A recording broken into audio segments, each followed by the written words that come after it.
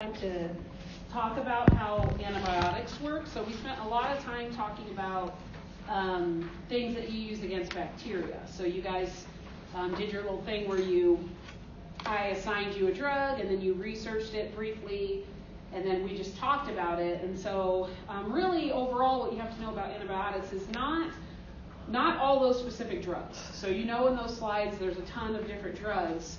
It's not that you have to know that, it's more about like the mechanism. So like if I give you an example, you have to tell me in general, like what is it doing, like how does it work, okay?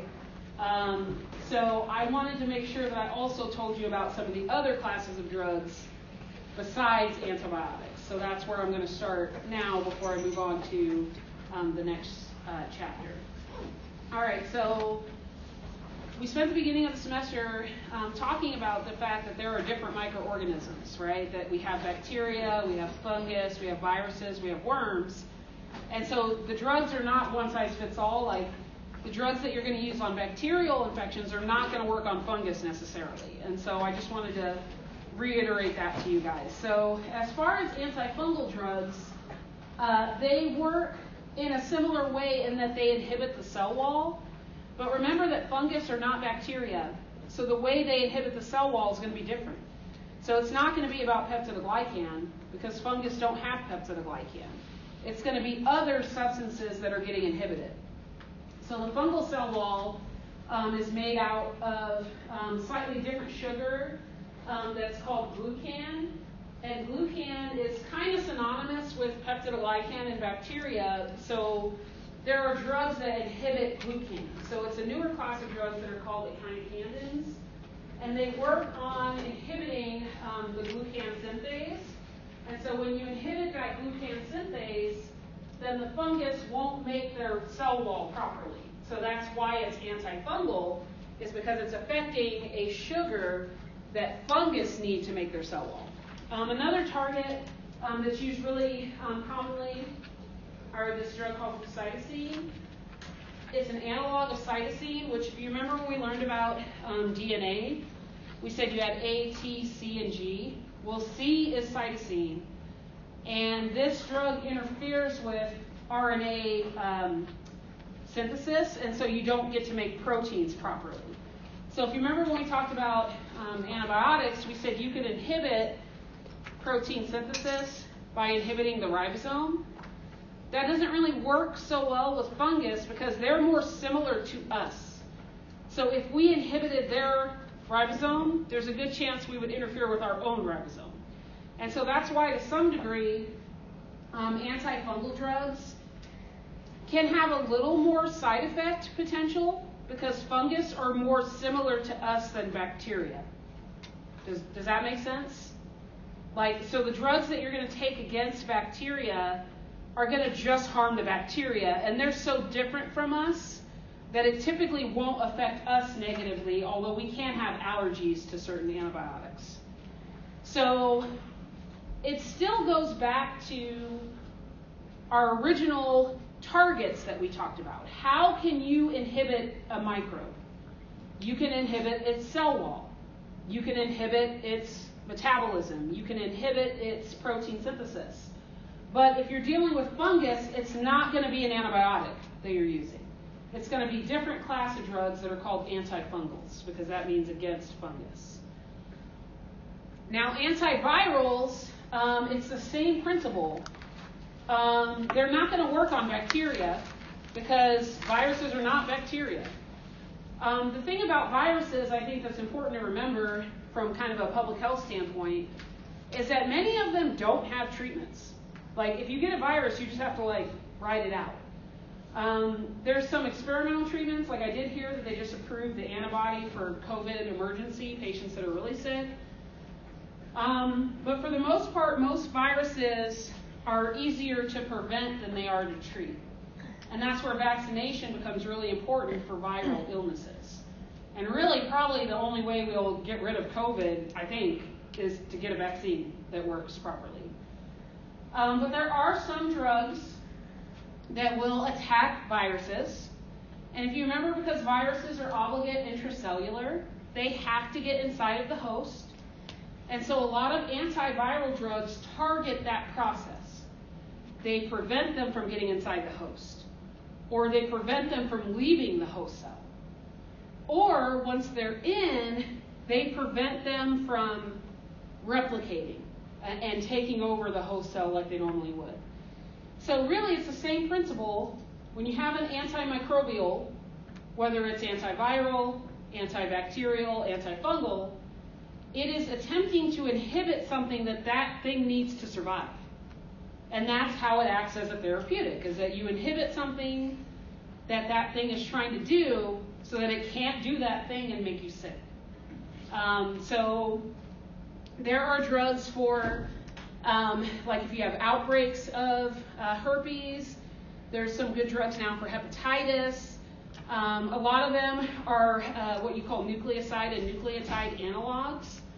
They mutate, they cause mutations in the RNA and the DNA, and then they can't replicate properly. And then some of them interfere with the enzymes that are necessary for leaving or entering a host cell. So like Tamiflu and Relenza, they both block an enzyme that the flu has called neuraminidase, so they're neuraminidase inhibitors. And that prevents the flu virus from leaving the host cell. And so that's why the symptoms then will start to go down, because the infection is propagated by them leaving the host cell and then infecting other cells that are nearby. A really interesting therapy is with HIV, which this is something that will come up again later when we talk about HIV. So they call it highly active antiretroviral therapy. So HIV are retroviruses.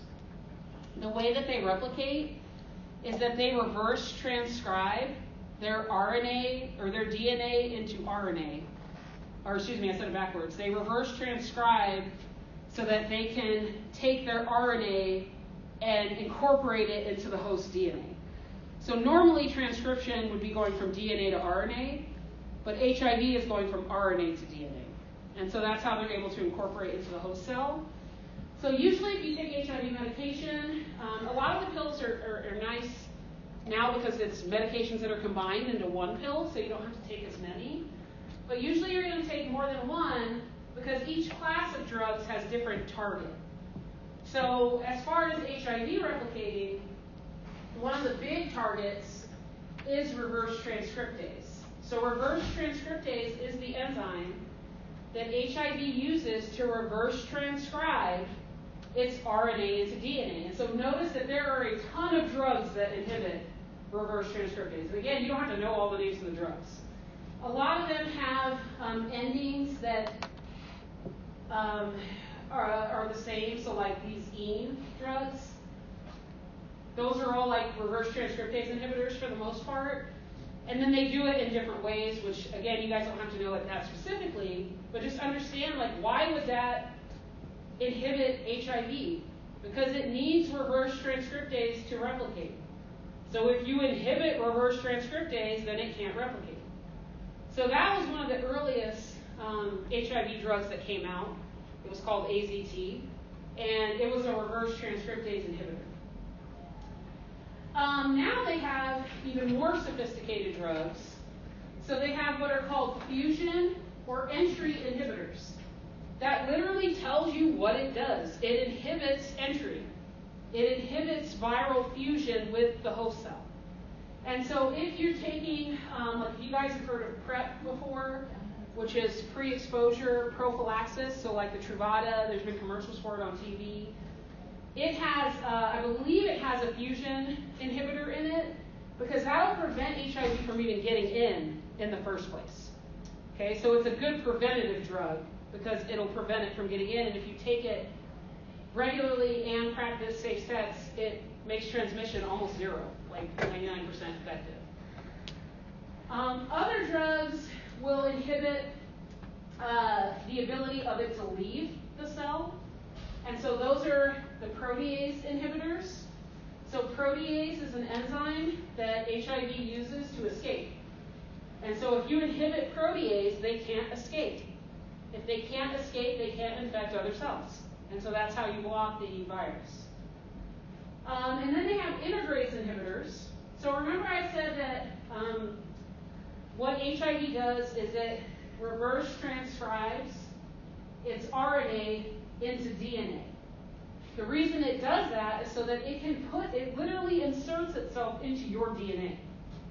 So that's viral DNA right there.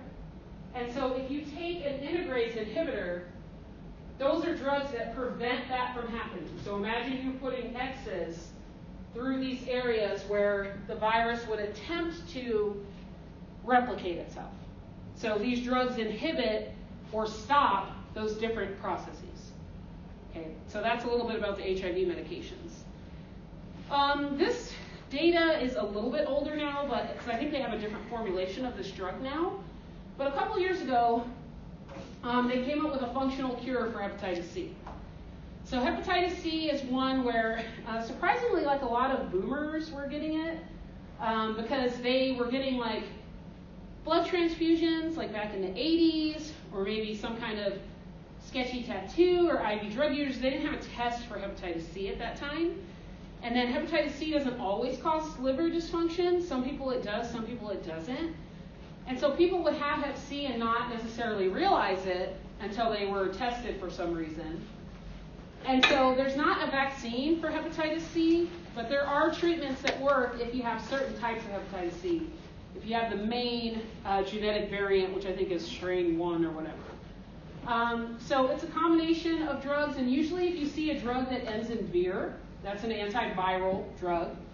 A lot of the ones that are for suppression of herpes end in vir, but this one is specifically for hepatitis C.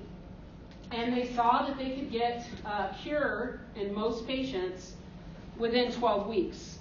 Now, I don't know if this has gone down, but when I first looked it up, it was like $94,000 like to get that cure.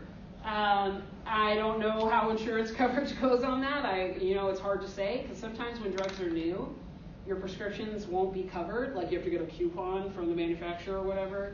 It's like, can I have my $94,000 coupon, please? And get rid of my hep C. So anyway, there is treatment for hep C now that for a lot of people is curative. Like it'll actually get rid of their viral load. It'll be 0.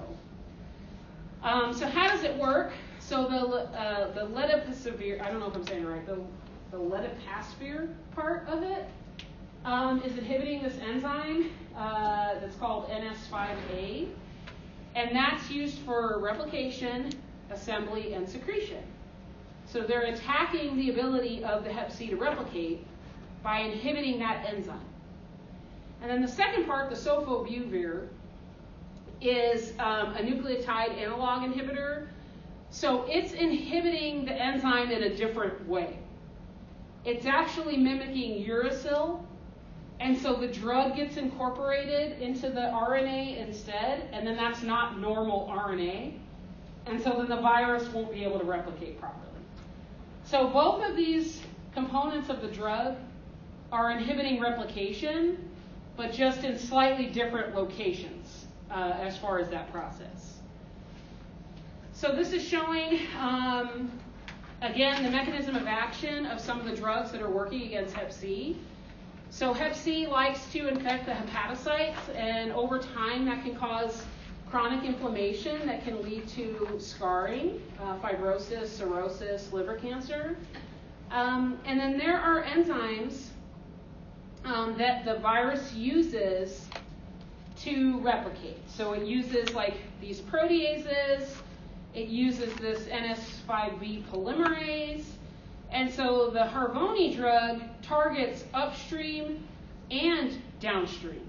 So it prevents, it actually blocks that RNA polymerase in 2 different spots to prevent the hepatitis C from replicating. And then there have been other drugs that have been used that also can be used in tandem, but they probably are used for anything that isn't treatable with the Harvoni, because again, Harvoni only works on genotype 1, and there's, I guess, other strains of hepatitis C out there. Okay, so that's how it's inhibiting the hepatitis C. All right, as far as the anti-protozoan drugs, if you remember, protozoa were things like amoeba, malaria, things like that. The drugs are often, at least in the case of malaria, they're either given as post-exposure or prophylactically. So when you give, like when you travel somewhere, if it's a place where malaria is common, then you can take your malaria pills, which is a drug that is supposed to prevent the parasite from being able to replicate appropriately. So a lot of these drugs, they interfere with metabolism. So a lot of the antiprotozoal drugs interfere with metabolism, the ability to make ATP, they mess with the electron transport chain, and in the case of malaria, they attack different parts of the life cycle. So these drugs are, I guess, just a little bit different in that, like, you need to use a different drug for a different stage that that pathogen is in. But a lot of the antiprotozoan drugs disrupt metabolism, and then that can be metabolism of important things like DNA. So you're not making your proper nucleic acids. So an antiprotozoan drug would be used to kill something like malaria, or if you had some kind of amoebic infection. All right, there's a ton of different drugs for worm infections, which would be the antihelminthic drugs. And a lot of them, again, interfere with metabolism. They also increase permeability and cause spasms of the worm, and then that allows the immune system to kind of get in there and get rid of the worm. And some of them are paralytic, so they'll paralyze the offspring of the worms so that they can't latch onto the host. They can't go anywhere, and then that allows your immune system to get rid of them and allows you to pass the worms. So there are different worms for different, different drugs for different types of worms. Like some worms are for, drugs are for like flatworms, like flukes. Some of them are for tapeworms. Some of them are for roundworms. So you'll see different drugs for different types of worms. But some of the overall functions is that they either block metabolism or they physically paralyze the worm so that it can't move and cause further harm, so that it gives your body a chance to like get rid of it, basically. All right, so finally, we've talked about antibiotic susceptibility testing in the lab as far as why you have to do it, because resistance is very common. And so it's become fairly routine, especially if someone has a recurrent infection, that you check and see which drugs will work. So if they have like a recurrent UTI, you can do a culture and susceptibility to make sure that you find the appropriate drug to treat their infection. So the way that you guys learned about in lab was called disc diffusion. That was where you'd have like a plate of bacteria, and you put the antibiotic discs on the plate, and then if it killed the bacteria, you would see a zone of clearing around it. But there's also a slightly more expensive test, but it's a similar thing that tells you a range of concentrations that the drug will work at, and that's called an E-strip, which E is for like epsilon, I don't know why. But the E-strip, instead of just having one concentration, like the disc test, it has multiple concentrations. And so then you can see what your minimum inhibitory concentration is. So the minimum inhibitory concentration is like the minimum amount of drug that would inhibit that thing.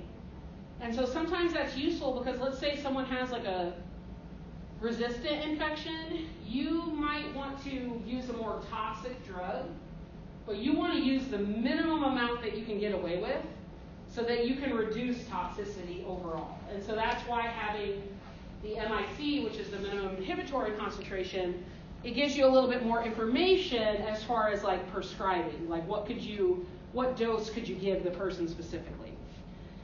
So here's the difference. You guys were observing this in class.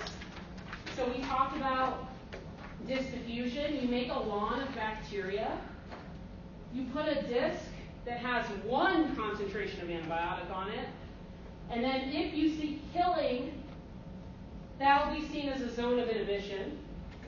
And the larger that zone is, the more resistant they are to that drug. So that's how you interpret that. Now the E-test, on the other hand, is actually a strip instead of a disc. with a range of concentrations of the drug. So in this case, they go all the way up from, it's usually micrograms per mil. So it goes from 32, which is the highest concentration of the drug, all the way down to like point whatever it is. And where it crosses, that is where the minimum inhibitory concentration is. So what that means is that's like the minimum you could use to kill that bacteria. So in this case, it's what, like 0.38. 0.38 is the minimum that you can use.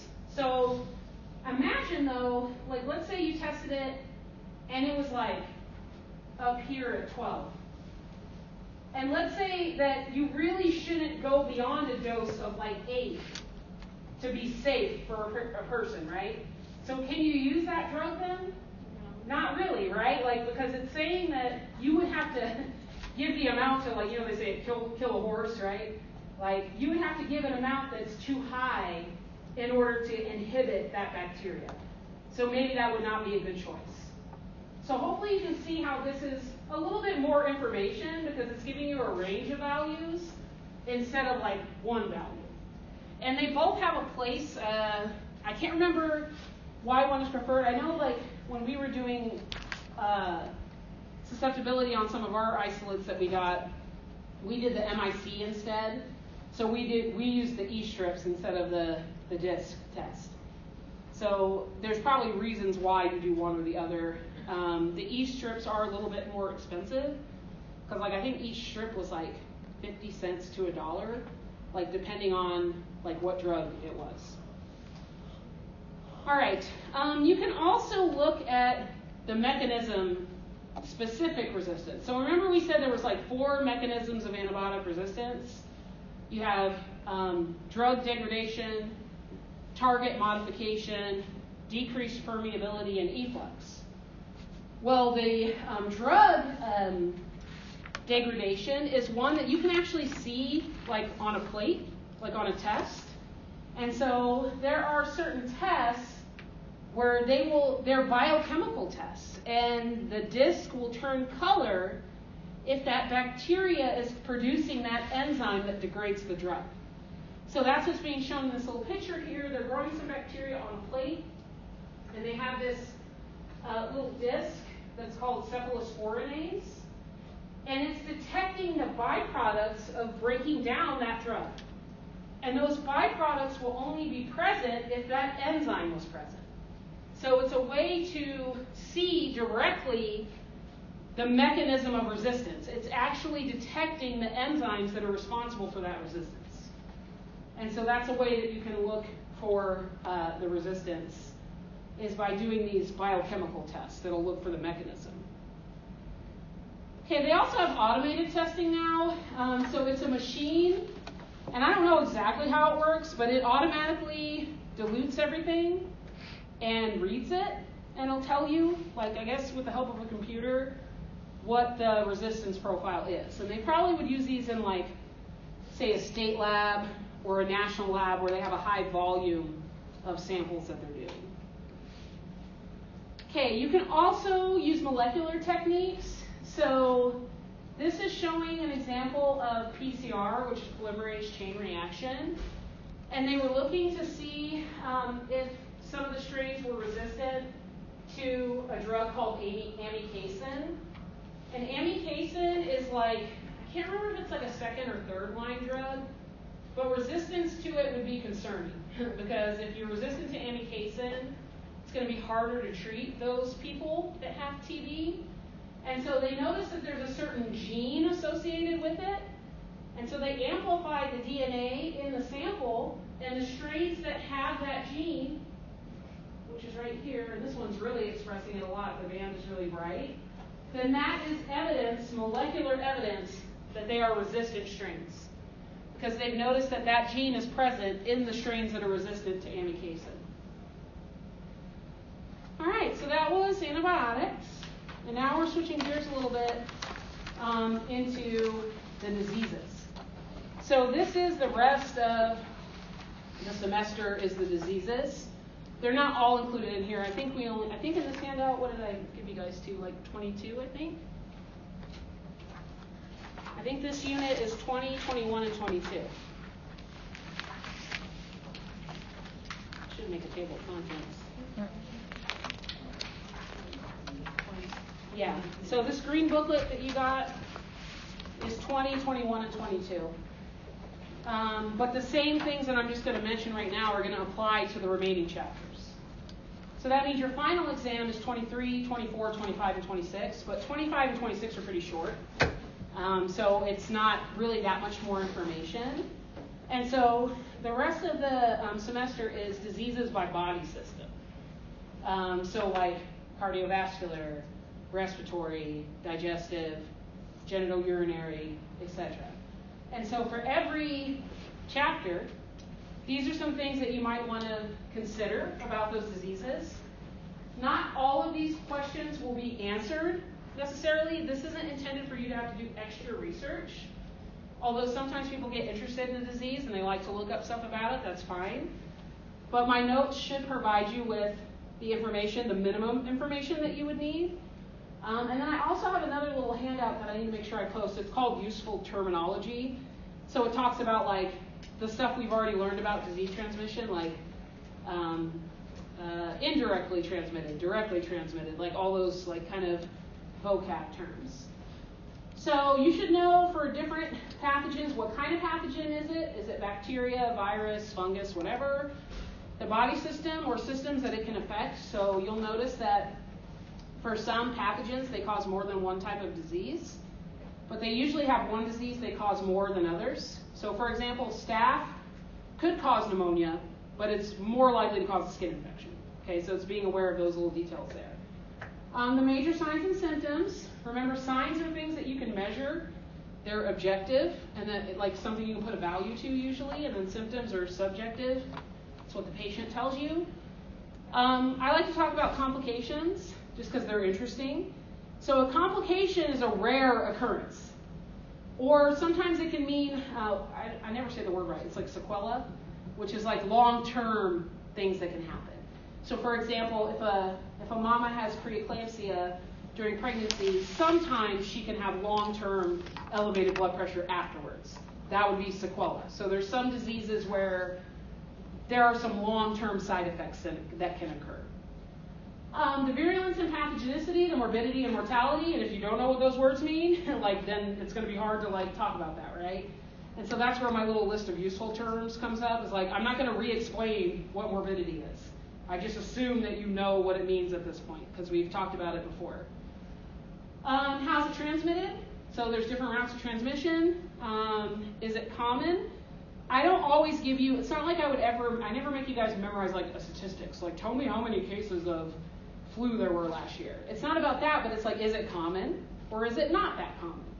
And that's what prevalence and incidence can tell you, is how common, how frequent a disease is. How is it diagnosed and treated? So I'm not a clinician. I have some idea about how things are treated, but I couldn't tell you a specific care plan. First you do this and then you do that, but we just talk in a general sense. Is this something that you can provide supportive care for? Is it something that there are medications for? Or is it something that isn't really curable? I kind of like to mention that. Notable at-risk populations, I like to mention that whenever possible, just because I think it makes us feel a little more secure about what our risks actually are. I feel like if you take a class like this, you could get kind of scared of everything, all the microbes are trying to get me. And I've had some people that are a little more neurotic like that, where I could tell that they were fearful. But I think having an idea of risk is really important. And I think that's a really important concept for you as educated people interpreting scientific information.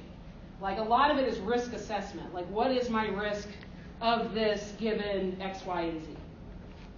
And then anything else that just happens to be interesting or important or whatever. Okay, so even though it's not that many chapters, it's still a lot of information. And so you'll notice that in the handouts, there's a part where I have a chart to organize yourself. You don't have to use my chart, but it's just you could if you wanted to, right? You could just use it to review. And then there's an extra credit assignment that I think has already been posted And it's called disease charts or something like that. And it's essentially making these for all the chapters, like all the remaining chapters 21 through 26. So I'll try to give you guys the next handout a little bit early so that you can start working on that too for extra credit. I think I forgot, it's worth a good amount of points, like 10 or 20 or something like that. I can't remember. Has anyone seen that, what I'm talking about? Okay, it's called disease charts. And this is what I'm talking about. Like that you're trying to start organizing the data a little bit to help you study for the last 2 exams. All right, any questions on the diseases? Okay, so these are kind of the expectations for 21 through 26. Okay, is all the diseases by system and the pathogens. All right, so 21 is skin and eye infections. We've talked about skin before as being a really good barrier. So skin, if it's intact, is hard to penetrate. Why is skin hard to penetrate? Yeah, it's got layers to it. That's the big thing, right? Like literally it's layered. And it also has a low pH. So most things don't like low pH. And you make substances that are antimicrobial. Like you actually make your own antimicrobial substances that are on your skin. And so when skin is healthy, it's actually hard to penetrate it. But there are some pathogens that can penetrate skin, right? Like we said that some of them make enzymes that degrade skin. And some of them, if they see a small opening, they can get in, even if it didn't seem like obvious to you, like a microcut. Like I don't know if I mentioned this before, but like if I'm going to go get a pedicure, I'm like, they're getting the hairy legs. Because I don't shave my legs like the day before. Like just because I feel like you have a bunch of microcuts on the surface of your skin and then you're putting it in this like whirlpool of water that may or may not be that clean. So that's just my preference. Like I've never had any problems, and I'm not saying that you would have a problem, but that's just what I do. I'm like, you just deal with the Sasquatch. All right, so I think in order to understand skin infections, you should remember what's supposed to be on the skin. So your skin is covered in gram-positive cocci. And then you have a few gram-positive rods. Pleomorphic means they take on unusual shapes. So they might be club-shaped, or they look like a comma, or they're curved like a boomerang. And then you have very few gram-negative. And I think that that's important to recognize, because if you were to take a sample from someone's wound, and it was like teeming with gram-negative, that's probably what's causing the infection. Why? Because we know that gram-negatives aren't really supposed to be there in that high of a number. It doesn't mean that there's no gram-negatives on your skin, but you would, it would be suspect in the presence of an infection to see that many gram-negative, like they're probably a pathogen. And then you do have some yeast on your skin. You have Candida, which can cause yeast infections, and then there's a yeast called Malsesia furfur that actually is associated with dandruff. So the way that it likes to munch on your scalp causes the flaking and the itchiness associated with dandruff. Okay, your mucous membranes are like your inside skin, but they are built a little bit differently. They're not layered, but they're folded to maximize surface area so that you can absorb as much as you need to, say in the gut. But they do have cilia, which will protect you by kind of flushing things out. They're little finger-like projections. And then they also have mucus-producing cells. And one of the important components of mucus is IgA. IgA is the main mucosal antibody that protects your mucous membranes from infections. All right, so skin disease is really common. Okay, like this is probably one of the most common like hospital complications, right? Because a surgical wound can easily become infected. So the daily value is 36 million plus, which means that 36 million years of quality life are lost due to dealing with skin infections. So some people who are older or have issues where they don't heal very well, like that's why with some procedures they will tell you do not smoke for a couple months before that procedure because it impedes healing. It's known to impede the healing process.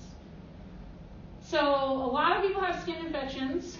The most common is acne, actually. So acne is the most common skin infection. And then 25% of people can get skin infections in the hospital.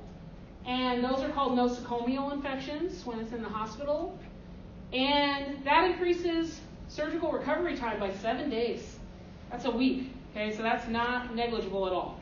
Which is why infection control in the hospital remains so important, because you're increasing recovery time if it's complicated by an infection. All right, this is showing a little bit about where in the skin pathogens might manifest, like where they would affect. So a lot of the viral pathogens actually like to hide in the nerve, and they reactivate later. So that's why like cold sores can pop up where you get stressed out, because they'll reactivate from the nerve. Most skin infections are going to be in the dermis, and so a lot of fungal infections are going to be in the dermis. And then some of the bacterial infections, like impetigo, folliculitis is actually down in the follicle, like in the hair follicle. But a lot of bacterial infections are going to be either in the epidermis or in this middle layer that's called the dermis. So like cellulitis is when the dermis is infected. If it goes beneath the dermis, then that's when you get stuff like necrotizing fasciitis, which is the flesh-eating disease that's caused by Strep pyogenes. And if it goes underneath that into the muscle, then that's when you get myonecrosis, and that's gas gangrene, which is caused by Clostridium perfringens, which is a relative of Clostridium difficile, which is C. diff. So they're different diseases. So yeah, basically, that's kind of how I would, in my mind, maybe organize these, is by the layer of skin that they impact. So most of them are going to be more in the dermis or the epidermis, but then there are a few pathogens that can colonize lower than that and cause more damage. All right, so your risk factors for getting these infections are kind of the same as anything else. And you guys might notice that, like if I asked you, for any disease, what is a risk factor for getting that disease? Regardless of age or anything, what would you say? What do you think is the biggest risk factor for getting a disease? Being immunocompromised. Okay, that's just like across the board. So you'll see that come up over and over again. There's different reasons you can be immunocompromised. You could be on immunosuppressive drugs. You could have a pre-existing condition. You could be a cancer patient. You could just be really stressed. Can cause you to be immunocompromised a little bit.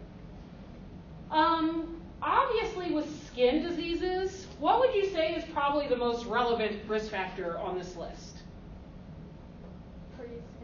Previous skin trauma. Okay, like that makes the most sense, right? I did list all of them, but obviously some are going to be more important than others, right? Now, why do you think elderly age is on there? Besides the immunocompromise, what's up with older skin? Yeah, their skin's really, it's thin, right? They don't have as good of collagen, like it doesn't heal as well, and that's related to the vascular insufficiency too, right? Because in order to get good healing, you need good blood flow. So if you have a condition where your blood flow is not as good, you might have poorer healing, which means your skin infections can be worse. So we see that old people, they got their frail, delicate little skin. If they're immobile, they're not able to move very well. They can get pressure ulcers. Those get infected. So they have more risk, but really, I think it boils down to skin trauma. Like your propensity for skin trauma is kind of dependent on your age, right? And then other risk factors.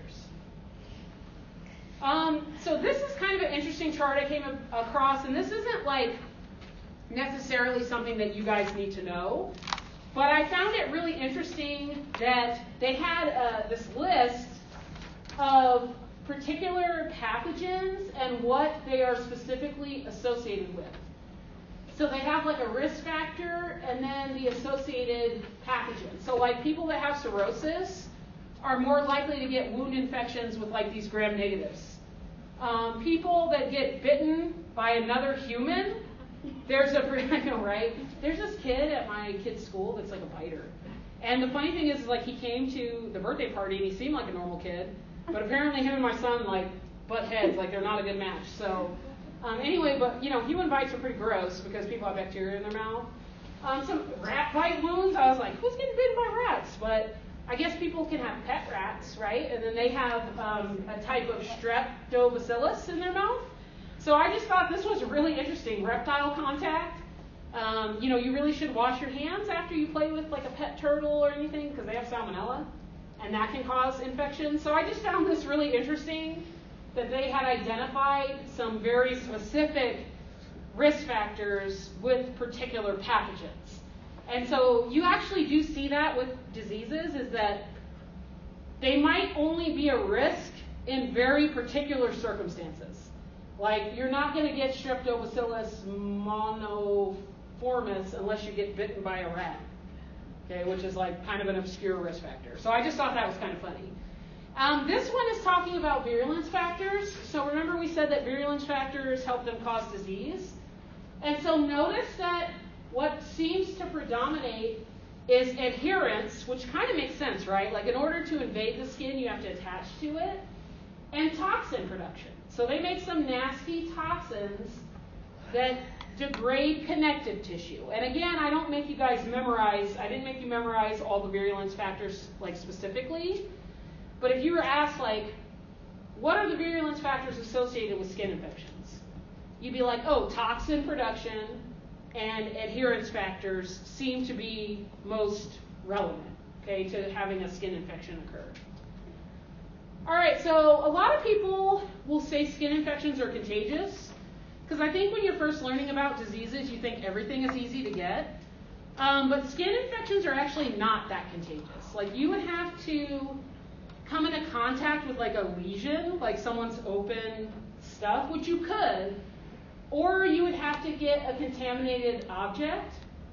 But some of them are contagious because they're respiratory diseases that manifest as skin diseases. So like chickenpox is really contagious. But staph infections are not that contagious. Like you would have to rub your staph on someone to like really be able to transmit. And even then, they would have to have an opening for that to occur. Okay. So the general symptoms we're all kind of familiar with. What's erythema? Is that redness? It's just redness, right? And then pain and tenderness, warmth, pyoderma, pus. Okay, so pus in the skin, yeah, pus skin condition. And then dysfunction, especially in the lower limbs, due to the swelling and the pain that can occur. And it's usually acute. So what does acute mean? Short. So you don't usually have to deal with it forever unless it becomes complicated. And really, if you look at those signs and symptoms, what are those a sign of? Infection and inflammation. Okay, so a lot of the symptoms of your skin disease are due to inflammation that's being caused by the infective agent. All right, so not all rashes or bumps mean you have a disease, but sometimes they can, depending on the clinical presentation, I guess. If you have a skin rash, they call that exanthem, and if you have a rash on the mucous membranes, they call that enanthem. So there are some viral infections where you can have like a rash inside of your mouth. Or like with strep, you almost look like you have a rash on your tonsils. Like sometimes you can get like little weird red bumps too. And they're classified by their elevation, their size, where they are, their texture, basically. So this is just an example of some of the lesions. And some of them are more relevant to us as studying micro than others are. So for example, if we look at panel C, that's called a macule. A macule is like a flat rash. It's flush with the skin. So that could be a freckle, but it could also be how they describe measles. Because measles is a macular rash. It looks like you got little slaps like all over. Like it's like little red flat patches. Papillomas are warts. So when we talk about HPV, that's the lesion. It's called a papilloma. Petechiae and purpura in panel F, those are bruises or bleeds under the skin. And that can be due to inflammatory conditions or infections. But it can also be due to physical damage, like trauma to your skin. If we look at H, that's a pustule. Why is it called a pustule? It's filled with pus. And that's like a classic sign of infection, right? When you have pus, it means the immune system is like acting on it. Vesicles are blisters. So they don't, a pustule is a pus-filled vesicle. And a vesicle is usually where there's clear fluid. So sometimes the lesions will go through an evolution. Like chickenpox will start off as a vesicle, and then it becomes a pustule. And then it breaks open and it becomes an ulcer, which is like a hole or an erosion. So sometimes you can diagnose these different skin infections based off of the type of lesions that you're seeing. Primary lesions are the ones that show up initially, and then secondary lesions are something that can occur because of a primary lesion. So like let's say your primary lesion was like a fissure. A fissure is a crack in the skin, and that can get infected and then cause a pustule, I guess. So that would be like the secondary condition. All right, so diagnostic tests for these soft tissue infections, a lot of them involve blood cultures, but depending on where it is, like if it's on just a regular part of your body, really, unless it's a severe infection, you're going to culture it. But oftentimes they don't even culture it. What they do is look at the rash and look at the risk factors for the person and assume the most common thing that it probably is by your risk factors. So for example, if it was a person that was like a little kid and they had a little crusty rash on their face, they're probably going to think it's impetigo.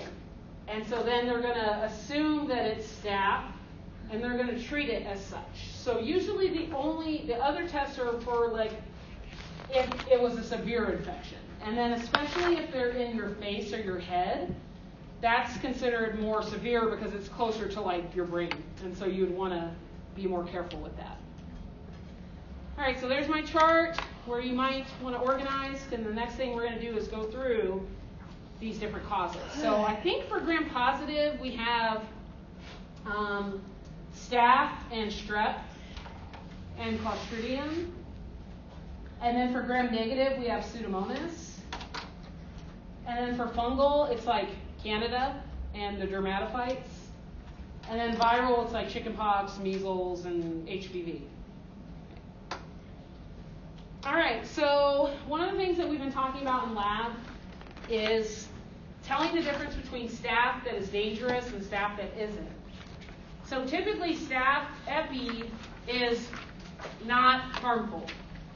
It's rarely pathogenic.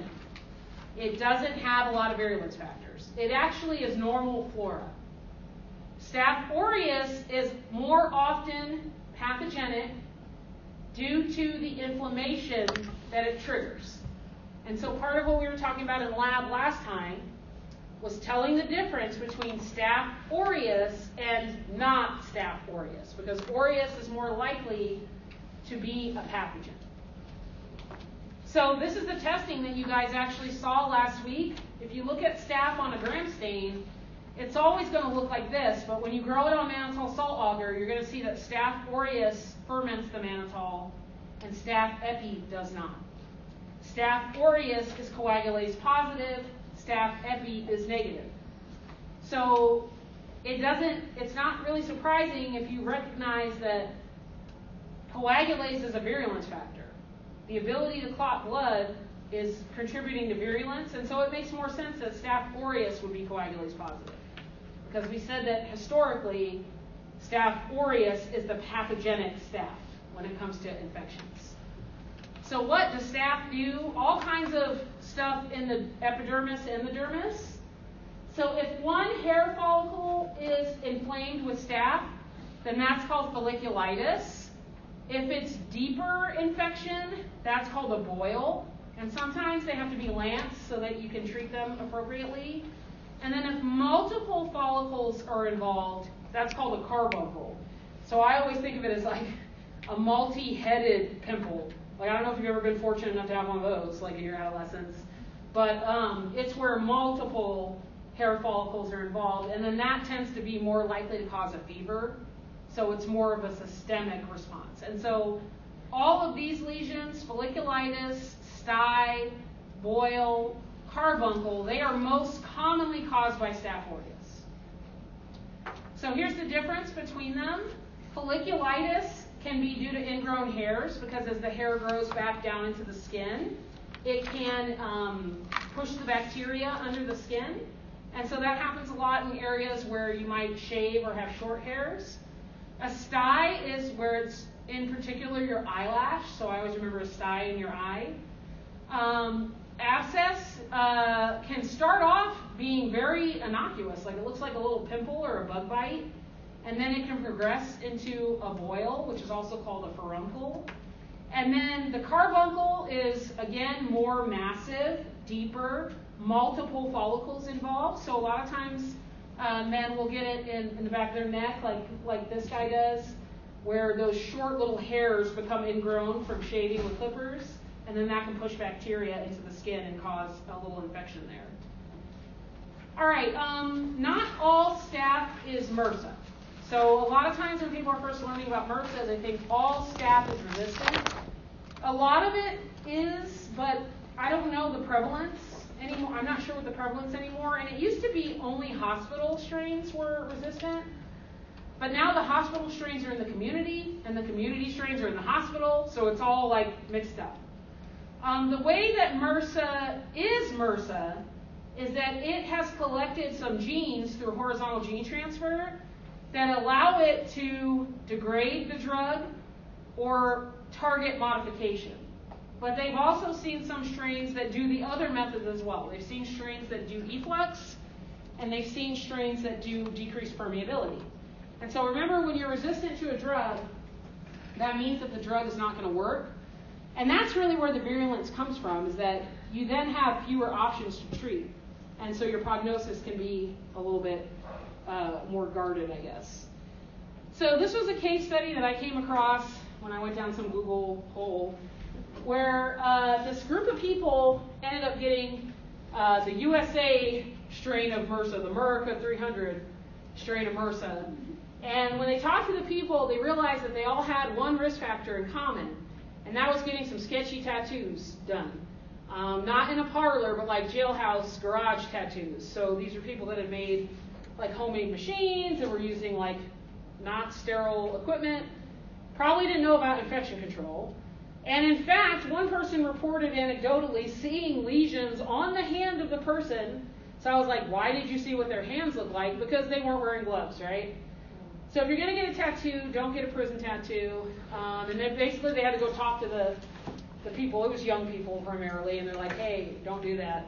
And they didn't see any more cases. So luckily the people were treated. But also, to me, the bummer about this, although I'm sure the tattoos were excellent quality, right? Like so great artistically, is that you can like lose the tattoo if it gets infected. That's like the worst thing that can happen with a new tattoo, is that it gets infected. Because then you're going to have like scarring, and then your immune system's going to try to kick it out. Like it's going to actually, like the ink will like come out. And so that's why taking care of it is so important after you get the tattoo, so that you maintain the color and the design. Otherwise you just wasted, all your money and that pain for nothing. So tattoos are like an open wound, like basically. Like you got stabbed like a bunch of times, and so you just have to make sure you like take care of it. So no sketchy tattoos, and you won't get the America strain of MRSA. Okay? All right, other things that staph is associated with, impetigo, which I always think of it as something funky little kids get. So impetigo causes these like crusty little lesions and pustules to form, and they can transmit it to others. They can also auto-inoculate themselves. So you can move it from one part of your own body to another. And then a more serious manifestation is this scalded skin syndrome, which is due to strains of staph that have a certain toxin, that's called superantigen, that overstimulates the immune system. So this is the difference. Impetigo is really common, and it is potentially contagious because the goo from the crust can be passed from one person to another.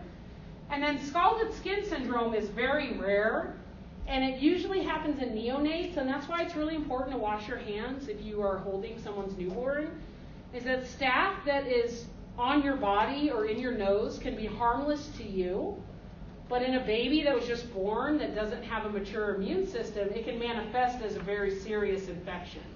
And so in this case, the reason they call it scalded skin syndrome is that your skin looks like it burned off, like it literally peels off like the epidermis. And then of course that would make you more prone to secondary infections. So it's very rare, but it is something that's just really startling, which is why I like to just kind of bring it up because it's kind of interesting. All right, strep is the other gram-positive that we were trying to identify in lab. And if you remember, we talked about some strep is hemolytic. And so strep that is pathogenic in humans is usually beta or alpha hemolytic. The beta hemolytic strep is group A, and the alpha hemolytic strep is like strep pneumoniae, which causes pneumonia. So they look different under the gram stain. They're more arranged in chains instead of clusters. And if you remember when we did the catalase test, we said that staph was catalase positive, but strep is catalase negative. So strep group A is the most common cause of strep disease in humans, like one of the more common ones. All right, so strep group A can cause cellulitis or rarely necrotizing fasciitis, which is the flesh-eating disease. So which one is more common? Cellulitis is like way more common than necrotizing fasciitis. So I tried to find the most tame pictures of necrotizing fasciitis that I can because it can be pretty gnarly. Erysipelas, which is also known as cellulitis, is an infection with group A strep in the dermis. And so it used to be more common, I think, too, in cases where people had untreated strep throat. It can manifest into a dermal infection, but you see it more frequently in older people, too, again, probably due to differences in their immune system, that it's more likely that the strep can get down into the dermis. Now, with necrotizing fasciitis, it's a rare manifestation. Sometimes you might have a microscopic cut or abrasion. You don't even know that it's there, and then the bacteria can get in, and it can cause rapid tissue destruction. So necrotizing means dead. Fasciitis means inflammation of the fascia, and so this can go down beyond the subcutaneous fat into the fascia and the muscle and destroy that tissue. So a lot of times the only treatment, last resort for necrotizing fasciitis, is amputation to stop the infection from spreading. All right, another one that causes a deep tissue infection potentially is Clostridium perfringens. Clostridium perfringens is a nasty little cousin of Clostridium difficile, which is C. diff. So this is a cousin, which is called Clostridium perfringens. It's a gram-positive rod, and it's a spore former. And when those spores get deposited into a wound, then it can manifest as what's called gas gangrene. So gas gangrene is also called myonecrosis. The gas production is due to the fermentation of sugars undergoing by the bacteria as they're breaking down that tissue. And usually, again, this is one where surgery is necessary, debridement, possible amputation. There's been experiment with hyperbaric chamber. Hyperbaric chamber is where you put someone in a chamber with extra oxygen, because these guys are anaerobes, so they can be killed or slowed down by oxygen.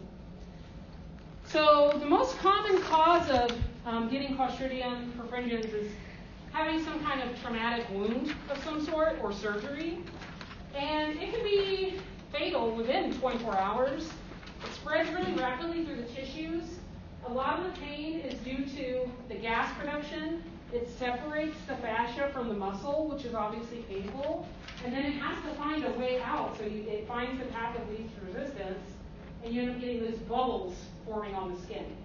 So a lot of times Clostridium perfringens would only be considered dangerous if it has the toxin. And so like we talked about before, you can use PCR to identify strains that have toxin genes present, and then that's how you can identify if this is a particularly virulent strain. So the major virulence factors associated with gas gangrene are the toxin production and collagenase production. So they literally degrade collagen, which is holding your tissue together. And so that's how they're able to cause such devastating tissue damage. All right, this is our lone gram-negative. It's not the only one that causes skin infections, but it is like the most common, and that's Pseudomonas. So this is the same Pseudomonas that we use in lab. Pseudomonas is just around. It's in water, it's in soil, and so if you're in like an underchlorinated pool or a not well-kept hot tub, you can get like a pool rash, which is basically folliculitis. It's what causes swimmer's ear, which is where you have an infection in your outer ear, like kind of the opening of your ear. It's been associated with ventilator-associated pneumonia. So this was a case study I came across where this poor young guy had a lung transplant, and at some point he aspirated and ended up getting a pneumonia with Pseudomonas. And it makes this dark green pigment. And that was from the bronchoscopy. You could see the layer of Pseudomonas down in the lungs, like just settled in there. Unfortunately, that guy didn't make it. It's the most common cause of burn wound infections. So if you ever see a wound that has a greenish tinge to it, it's a good chance that it is Pseudomonas, because Pseudomonas makes this green pigment as part of its normal metabolism. And so you can see that in the wounds.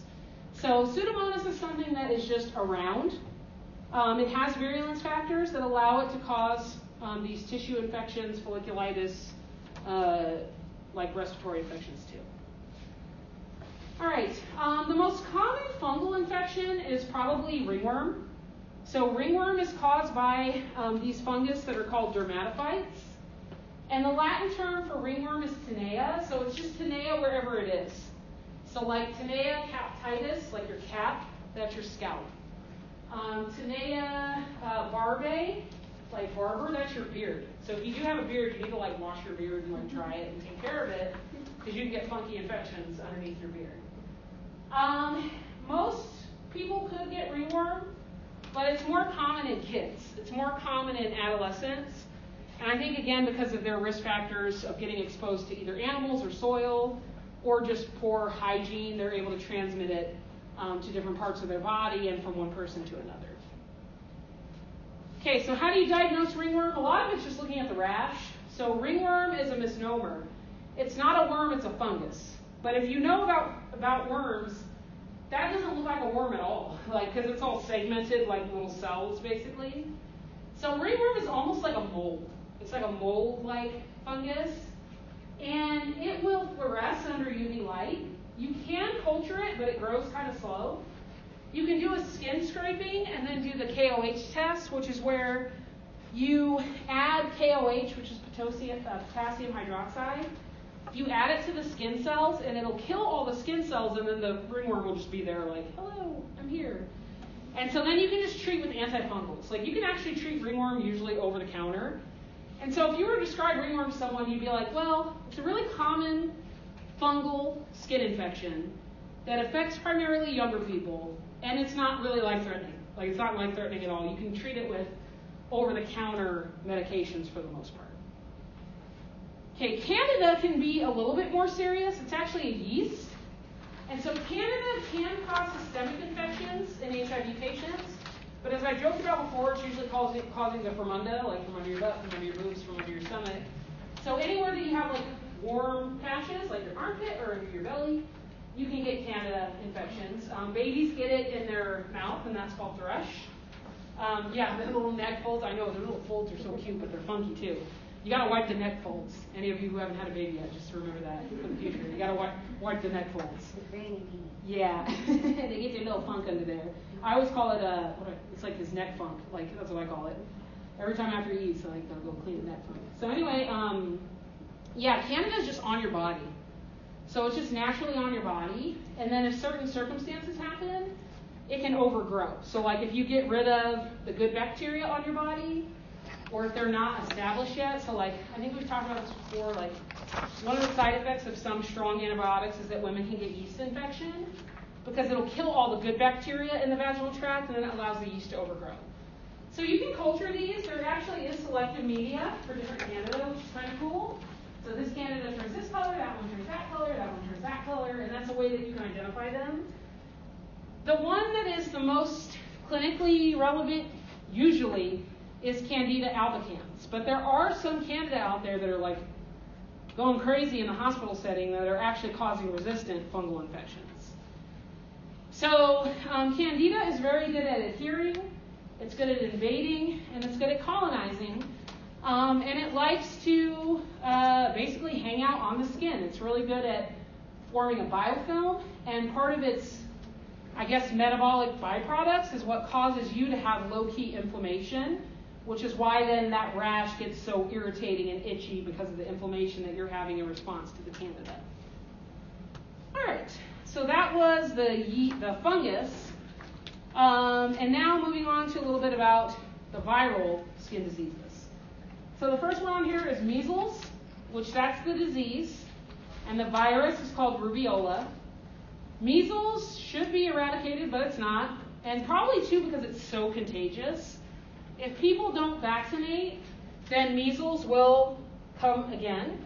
So this little map up here was showing some cases in 2015, and if you notice there was a ton of cases in California, that was associated with like a Disneyland outbreak where someone came from some other country and were under-vaccinated and had measles, and apparently measles virus can hang out in the air for like hours afterwards, and so there was a blip in cases where it went up significantly because of that.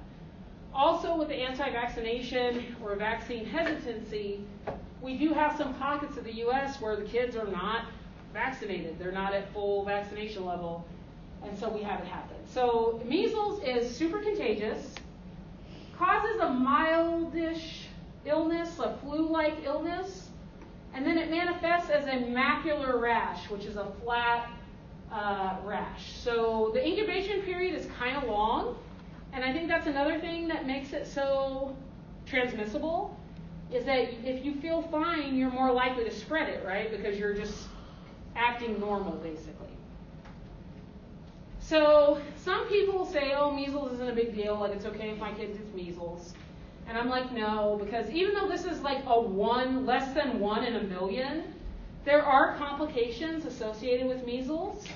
And one of them is this thing that's called subacute sclerosing panencephalitis. So basically, you end up with holes in your brain because the measles virus goes latent, and then it reactivates in the nervous system. And so then these kids, like 3 or 4 years after recovery, end up getting like dementia. Like they basically get what amounts to like an ALS type presentation. And so it is really rare, yes. But why? Like, why would you even let that be a thing when there's a vaccine that is highly efficacious and safe? So there are some complications associated with measles, like viral, like endocarditis, meningitis, hearing loss, and then this scary disease here. So it's showing what the normal brain life looks like, and you see that it's full of healthy brain tissue versus a brain that has this rare measles complication.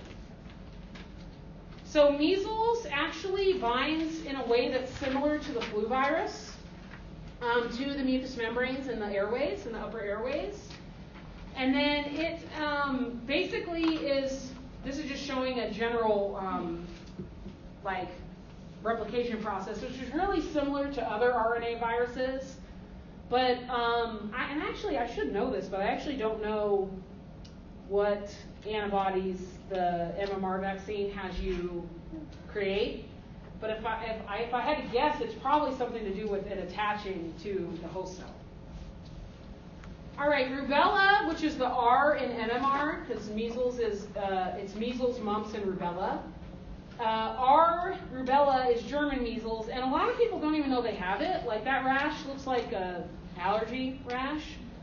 But the reason that it's of note is because in pregnant women in the early trimester, like the first trimester, it's been known to cause severe birth defects back in the day. So one of the things you do when you find out you're pregnant, that initial blood work, they look at your rubella titer, like to see that you're immune to rubella. All right, herpes simplex 1 and 2 are what cause cold sores or herpetic lesions. Yeah, Cindy. It makes IgM and IgG. If IgM is found in your blood but not IgG, you may have had a recent infection. If IgG is present but not IgM, it could mean that you had an infection in the past or that you have the vaccine. For rubella? Yes. Okay. Yeah, so IgM is recent infection. IgG is long-term, either previous infection or previous vaccination. just, okay. All right, herpes simplex 1 and 2, they can test you for herpes antibodies too, the same principle, the IgM and the IgG. Herpes simplex 1 is typically cold sore, so it hides, it is latent in the trigeminal nerve, which is in your face. And then herpes simplex 2 is usually the one that's associated with genital herpes, and it hides in the sacral nerves in your lower back, which kind of makes sense because of where the lesions manifest. But apparently 1 can go down and 2 can go up. So depending on your sexual activity, it is possible that you could transfer it in different ways. And so if anyone had a cold sore, like, don't let them go down there. Okay, that's my advice, my technical advice. There's not a vaccine for herpes. There's not really a cure either. You just take medication that, what's the word I'm looking for? Suppression of symptoms and outbreaks. So herpes simplex is another example of a latent virus. So it has the ability to establish a latency, and latency is kind of an advantage to it because if it's latent, then your immune system is not going to pay attention to it. And that gives it a chance to persist. If the immune system goes down later, then it can reactivate. And the thing is that hiding in the nerves is actually a good hiding spot because in your nervous system, your immune system is not as strong because you want to protect the nerves, and too much inflammation is bad. And so it's kind of a good spot for it to hide. It's kind of a smart idea, like let's hide in a part of the body where I can be ignored. And that's kind of where that latency idea comes from. It gives them a chance to persist without being bothered. But latent infections can reactivate, and that's when you would see symptoms flare up again. So this is showing kind of the difference between cold sore and genital herpes. The genital herpes lesions look, to me, more painful in some ways because there's a lot more fluid in them. The oral lesion is kind of more of a pustule, and then it kind of crusts over. And so you're fairly contagious when you have an actual lesion on your mouth. And this is different than a canker sore, by the way. The canker sores are the ones that are internal, usually due to like, kind of you got burned by like saltiness. This is usually more of an actual like crusty kind of pustule thing. And so the drugs that you take for cold sores are Abreva, and for genital herpes it's Valtrex. And they basically act here by inhibiting the DNA polymerase that's used by the virus. So they're not able to like make their DNA and replicate. And then it also blocks attachment so that they can't get into those cells and cause that infection to occur. All right, I'm going to stop there for now, and we will pick up with this next time. We'll take a brief break, and I'll see you guys in lab. Have a good day.